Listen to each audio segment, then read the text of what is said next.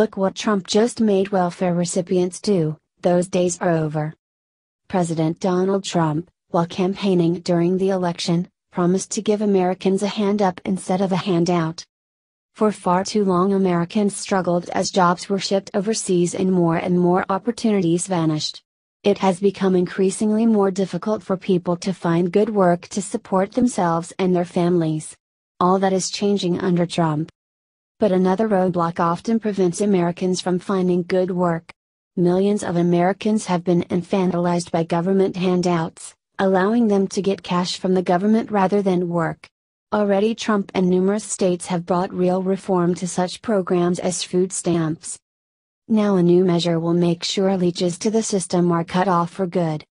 From Conservative Tribune.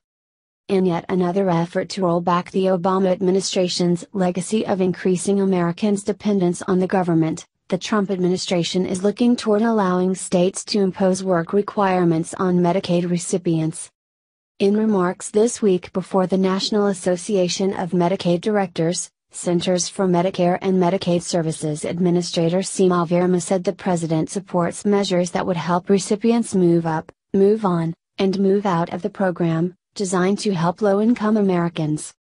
Believing that community engagement requirements do not support or promote the objectives of Medicaid is a tragic example of the soft bigotry of low expectations consistently espoused by the prior administration, Verma said, according to the Washington Times. Those days are over. Verma defined community engagement as working, volunteering, going to school or obtaining job training, the Times reported. Every American deserves the dignity and respect of high expectations, and as public officials we should deliver programs that instill hope and say to each beneficiary that we believe in your potential.